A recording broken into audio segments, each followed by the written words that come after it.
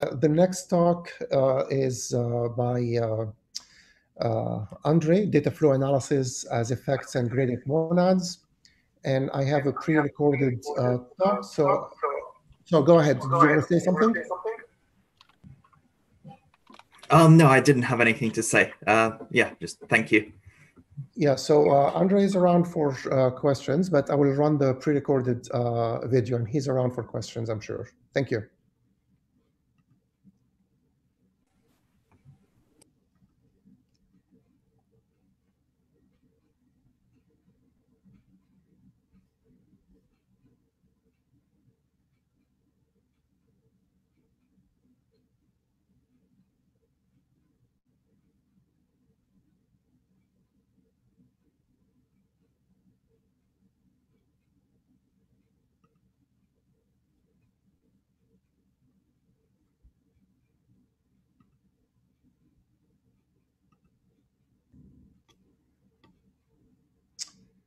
Okay.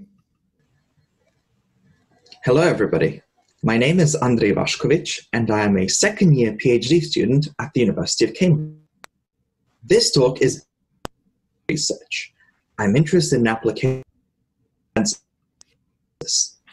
I specifically consider classical data flow analyses such as live variables and constant propagation.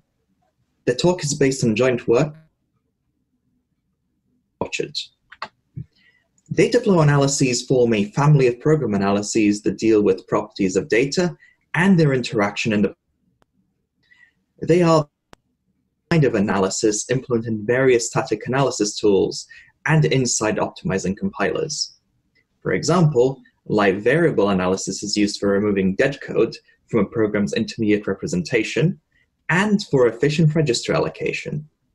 Constant propagation, that is, removing reads from memory of an expression is another common optimization. Other analyses generate reading from a variable that has not been assigned to. It has been known for a long time that many data flow analyses possess similarities that point to a deep connection between them. They can all be seen as instances of one general analysis, with the same underlying efficient work list algorithms that can be performed by a compiler. One such generalization is that of monotone data flow frameworks by Kam and Ullman. On the other hand, effect systems have been a general program analysis framework, mainly modeling side effects, such as memory accesses and exceptions. They were first introduced by Gifford and Lucassen in the context of concurrent programs without data races. A type and effect system uses judgments of the form gamma entails E is of type tau with effect F, where F is a representation of an effect, drawn from some set of effects here denoted by a calligraphic F. The simplest effect systems might use a set of memory locations as the effect of an expression. It is not surprising that various effect algebras and even just type systems have been developed for data flow analysis, though mostly in a very ad hoc way and not unified. Recent research has focused on an algebraic approach to effect systems, where the set of effects might be the carrier set of an effect algebra. The main reason for this is the need for combining the effects of two sequence expressions. Do A, then B, should have the effect that depends on the effect of A and the effect of B, which is modeled by the binary operator of the algebra. And there is a natural connection between effect systems and graded monads, a generalization of monads that is used for modeling the categorical semantics of effects. The question that motivated this work is natural. Is there a graded monadic view and an effect system view that unifies classical data flow analyses, in particular, monotone data flow frameworks? We developed a type and effect system for monotone data flow frameworks based on the concept of transfer functions. We also developed a related graded monadic view of this effect system, which can be implemented in a pure functional language such as Haskell, using a variant of the state monad. The aim is to relate program analysis and graded monads, I will focus on live variables in this talk. I will first introduce the key underlying concepts: transfer functions, graded monads, and effect algebras. Next, I will show how imperative flowchart programs admit an effect system that models data flow analyses. Afterwards, I will introduce a simple graded monad that makes use of this effect algebra and provides a way to perform data flow analysis through the type system of the host language. Finally, I will discuss a graded monad based on the same algebra that embeds the analysis semantically, in a way performing get variable elimination guided by the type of an expression. The first key notion is that of effect algebras. Definitions and assumptions of effect algebras differ depending on the author, and we assume a fairly general structure. The algebra has a carrier set D, a binary relation representing subaffecting, a multiplication operation representing sequencing, and an identity effect used for pure expressions. First, we assume D with subaffecting is a partial order, and that the multiplication operator satisfies the monoid axioms, associativity and identity.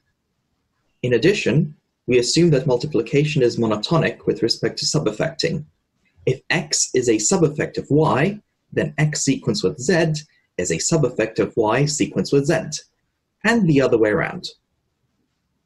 Some authors assume that the partial order is a joined semilattice, and that furthermore the multiplication operator is distributed over its join. We make no such distributivity assumptions. Graded monads are a generalization of monads that use the idea of effect algebras. Given an effect algebra, which we also call a grading algebra, like this one with carrier set D, a graded monad is given by a family of type constructors TR, where R is drawn from D. Think of it as a monad with an annotation, which we call a grade. It is not the case that every individual TR is a monad itself. Instead, the operations of a graded monad manipulate these grades. The operations in a graded monad include the usual return and bind. As before, return presents a way to wrap a pure computation inside a monad, which is shown in the grade itself. It is the identity of the monoid. The family of bind operators are similar to the ones for monads, with the main idea that the way grades are combined is using the multiplication or sequencing operator.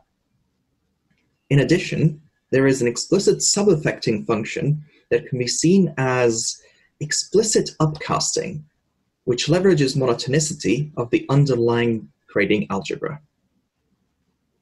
Graded monads have their own laws they have to satisfy, which are natural extensions of the monad laws of identity of associativity, along with a monotonicity law regarding the interaction of bind and sub. The graded algebra we focus on give program analyses. The key concept from monotone data flow frameworks we use is that of transfer functions. Every instance of a monotone data flow framework defines equations that determine data flow values at each program point in a control flow graph. Consider this flowchart program. We want to perform live variable analysis. That is, determine for each program point which variable values might be used after that point in any program execution. Either by just looking at the program or running the standard algorithm, this is the result. I put the data flow values in on the left and the data flow values out on the right. These data flow values are a subset of the set of all variables, x, y, z, and r in this case. For each statement, we can define a transfer function. A transfer function shows how data flow values before and after the statement are linked. In the case of live variables, this is a function from values out to values in. And here are the transfer functions for each individual statement. We will get back to this program later. The key insight is that transfer functions of all monotone data flow frameworks form an effect algebra. The carrier set is that of all possible transfer functions, which are just all functions from data flow values to data flow values, and these depend on the analysis. Subaffecting is the over-approximation relation for the respective analysis, lifted to the function domain. The multiplication operator is either the reverse function composition for forwards analyses such as constant propagation, or function composition for backwards analyses such as live variables. The identity of multiplication is always the identity function lambda x dot x. If the set of data flow values is a lattice, then transfer functions with subaffecting are also a lattice. We're only really interested in it being a joined semilattice. We will use the standard symbol for join. With all this in place, it is not difficult to define a program analysis. We consider very simple flowchart programs written in a very imperative style. We represent a control flow graph as a set of uniquely labeled statements L:(S), where L ranges over labels and S is a statement. Statements are either assignments, where an arithmetic expression is assigned to a variable, and the program counter then moves on to another label, or branches that are based only on non-negativity tests, or halts. We assume a hygiene when it comes to labels. All labels and statements correspond to other labels, and there is no label duplication, and so on. With such a simple language, it is not surprising that the effect system fits in one slide, using only 3 rules. The effect system is based on transfer functions. The effect of an expression is a transfer function for the rest of the program. That is, the transfer function that maps the data flow value at the end of the program, after a halt is encountered, to the data flow value at the entry to the statement. We also make use of a context, which differs from the usual context gamma used for typing inference. It is a map from program labels to transfer functions. And this context contains the data flow information. It is a map from program labels to transfer functions. For each analysis, this notation with a double angular brackets around a labeled assignment with TF in the subscript represents the transfer function corresponding to the respective assignment. In the case of liveness, the transfer function kills or removes the variable being assigned to and generates or adds all the variables that appear freely on the right-hand side of the assignment. We also have a use function, which is the transfer function that adds variables to a live set if they're used by the value v. The rules are unsurprising, but they are presented in a strange way for an effect system. You might even consider this an annotated type system. The effect for every statement merely looks up phi of L, where L is the label of the current statement. Looking at the rule for assign, we merely want phi of L to be equal to the result of sequencing the transfer function of the assignment x becomes e with phi of L prime, where L prime is the label of the next statement. Compared to usual type and effect systems, we don't have a notion of a closed expression, and the context we're looking for is non-empty.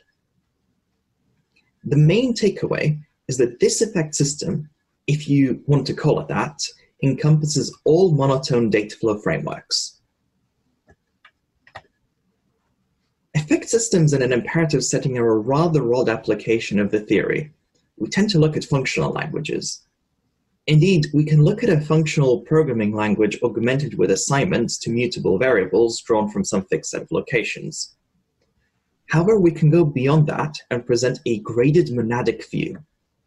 Our immediate goal is to transform a flowchart program into a computation value in a graded monad, where grades correspond to the same transfer functions as before. In this talk, I will only show this translation and the graded monads for live variables. The transformation from flowcharts to graded monadic code is based on McCarthy's transformation. McCarthy demonstrated that flowchart programs can be translated to pure functional programs in which each statement corresponds to a function, with control flow achieved by mutual recursion. Here, we convert each label's instruction into a separate monadic value and use notation resembling that used by the state monad. So the flowchart we considered previously can be written as the program on the left, and could be transformed into 6 mutually recursive values, G0 up to G5. I am using do notation lifted from Haskell, which desugars into a sequence of binds inside a graded monad. The translation is straightforward. Gotos are transformed to usage of the corresponding GIs, and assignments are represented as sequences of puts and gets. For example, the assignment in L4 first has to read from Y, bind it to a read from Z, bind that to a write to R, bind the overall result to the value representing the final statement, that is, the one with label L5. The simplest graded monad that allows us to do this is called multi-state triv. It provides access to a fixed set of mutable variables via monadic values put and get, like in state. Each variable has separate values for getting and putting, for example, putx and getx. A value of type multi-state triv phi a is a stateful computation that eventually returns a result of type A with an associated transfer function phi. The actual implementation of this monad under the hood is not difficult. It is a simple wrapper over a state monad that provides access to multiple non-aliasing states. In Haskell, this can be implemented using, say, monad transformers. To make the graded monad usable, it suffices to define the types of puts and gets. Assuming the type of x is A, the types of putx and getx are exactly what we would expect, with the main interesting detail being the grades. The transfer function that corresponds to putx just removes x from the live set. The transfer function that corresponds to getx just adds x to the live set. We use the killx and genx notation for brevity. Let's look at what this looks like on an example. We have our example program. What are the types? Here are the types. All of these have the same monadic type. They are programs that might eventually halt. If they do, they halt with an int.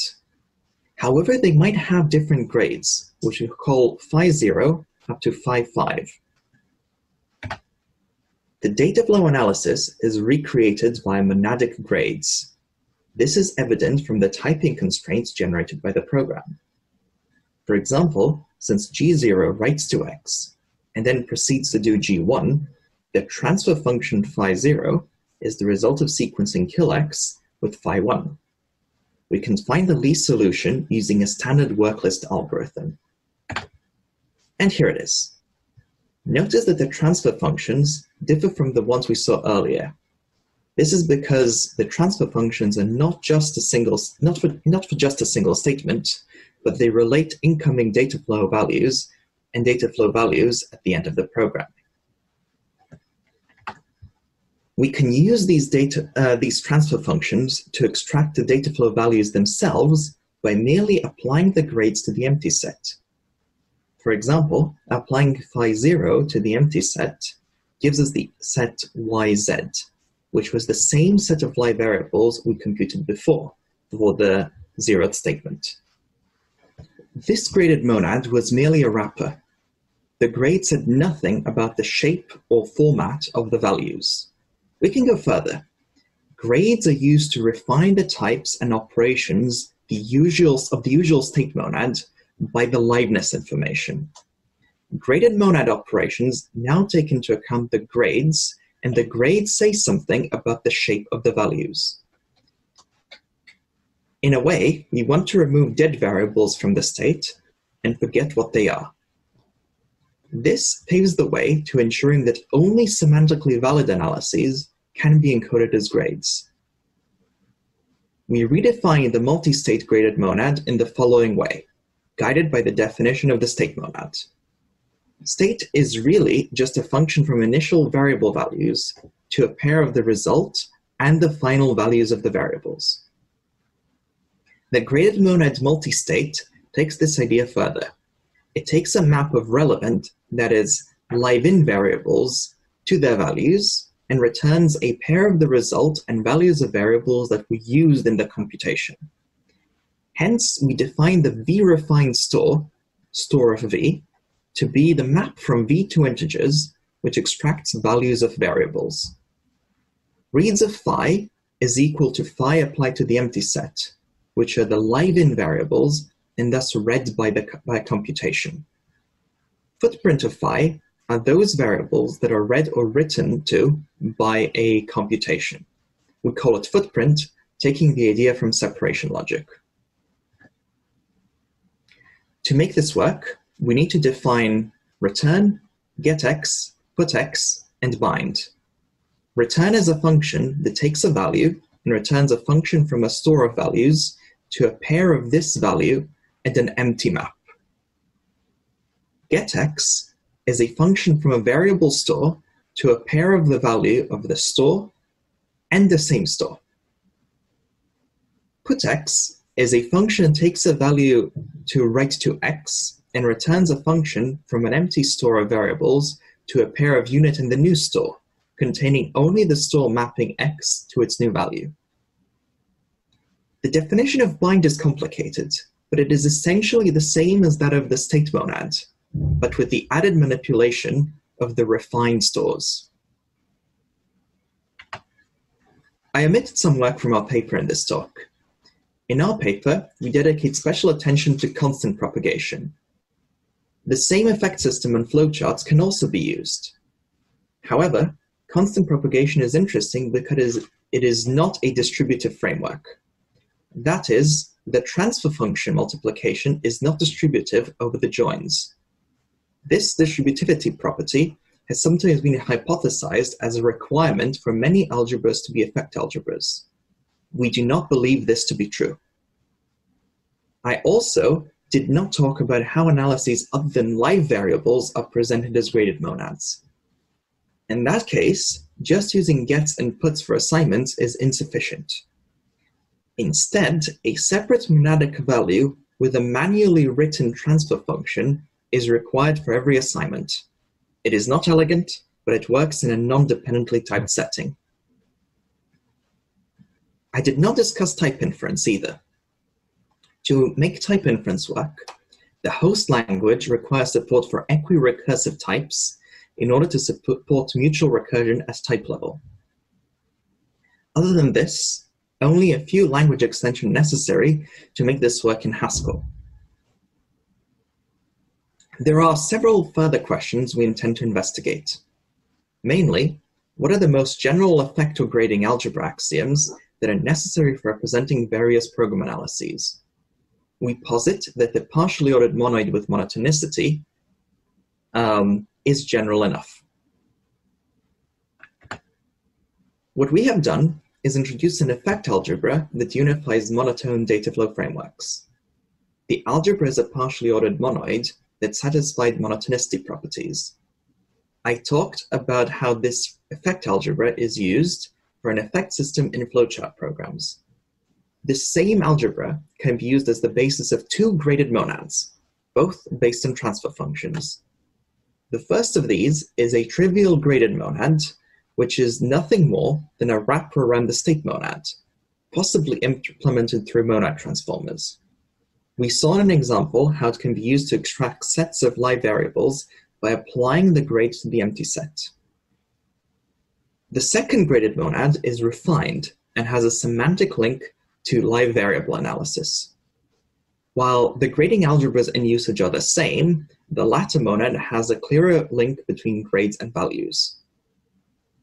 That is all I had to say. Thank you very much. So thank you. So let me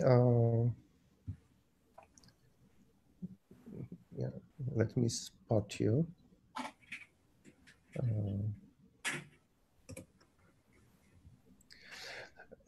Any questions for Andrej? So let me actually ask one question. I mean, actually, lots of questions came to mind while listening to this. It's very nice. So one thing is monads obviously apply to much richer kind of language, much more well-founded and integrating with all kinds of semantics. So can you move beyond flowcharts and kind of work with like much more interesting languages with like all kinds of high order things and control structures and what do you gain from going this way, and what do you lose from the going from conventional analyses to monads? So indeed, we can look at various different kind of structures. So flowcharts is just one option. The overall goal was to see whether classical data flow analyses can be implemented in this setting. It is indeed possible future work to look at different kinds of control structures, something that's more rich than this. And I said one of the extensions, do you need recursive do notation?